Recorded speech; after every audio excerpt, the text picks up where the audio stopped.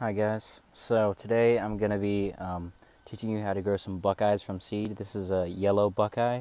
You can tell by the seed coat, it doesn't have spines on it. So these are very poisonous, so you don't want to use a cutting board. I'm just using a knife. And make sure you have gloves on. And you just want to kind of cut around it. So I just shook trees with this on it. As long as they're turning a little bit brown, they should be fine. But one thing about the seed, oh my god, look at that. That's 4 in there, in that one. These are massive, by the way. So that's 4 seeds in one. And these seeds are gorgeous. They look so great. I wish I would focus, but like... so it usually does not have 4 in it. That's insane. But like, it usually has 1 or 2. Some of the bigger ones will have multiple. Oh, I dropped one on accident. Okay. So, just collect your seeds like this, and you want to do this fast because these seeds will break down. And just make sure you wash your hands after this. I would highly recommend using gloves. So, just kind of rip it in half. There's 3 in there. That's pretty nice. These are like, the texture on these is amazing. Not the edibility texture, but like, just, it looks like marbled wood. It looks so nice. And I got a lot of these. I just shook some trees. They should be hanging right now in the fall. And you just kind of dig in a little bit with a knife. And then just force it apart in half. And just make sure not to cut any of the seeds. There we go, another 3. So I'm going to actually have a lot more seeds than I thought. And you can keep these. They're supposed to bring you good luck, apparently. It's very Ohioan.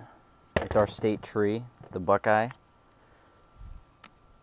So, and they have really beautiful flower clusters, and the foliage is really nice too. But squirrels are like the only thing that can eat them, so that's pretty nice. You won't have like deer, from what I've heard, coming to eat them, stuff like that, because these are very poisonous. They look like chestnuts, but they are definitely not. Do not eat these. Every part of this tree is poisonous, from what I've heard. Ooh, this is a big one. Let's get this open. Ooh, 3, maybe 4 in there.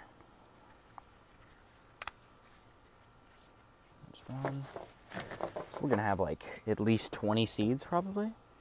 And it looks like 3, this one.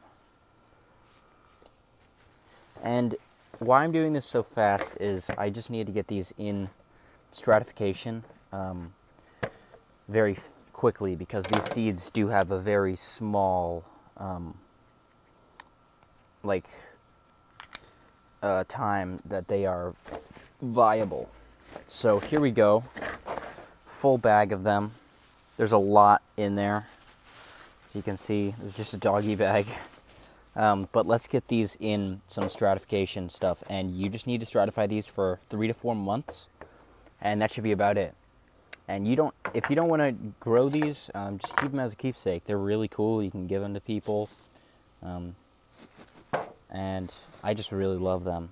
So let's just get these in a bag in our fridge, and we'll see how it goes from there. As you can see here, guys, I have 21 seeds. And I've actually just decided that I don't have enough space in my basement to grow these in throughout the winter. So I'm just going to fall sow these. So I'm just going to stick them straight in here. This is just a pot with a lot of topsoil in it. Space them about probably 2 inches apart. And there's not really an orientation. I've never really grown these before, but... or at least from seed. I have grown these before. But that's pretty much it. Some of these will be really big. Don't worry about that. They should all, or mostly, at least germinate reliably. And so there we go. I do have 5 left. I might get a little pot to go there. I might get a bigger one. That's pretty much it. So just let me know if you guys try this. If you do find some buckeyes on the ground or on some trees, just shake them. These are really easy to grow, and they look really, really pretty. So have a good one, and remember to grow native. I'll probably do an update on these in a couple months. Okay, bye. Okay, guys, and here we are. A couple months later. So these were sown September 24th. It is now April, early April, and these yellow buckeyes are doing great. So I didn't even notice these just came up really fast. Buckeyes usually leaf out very early. So you can see here the palmate leaves. They have 5, usually 5, sometimes more. And they can come in of a lot of different colors. Usually they're this color, like reddish green, but sometimes they're very bright red. I think that's my profile picture, is a yellow buckeye. There's a little weed in there. But,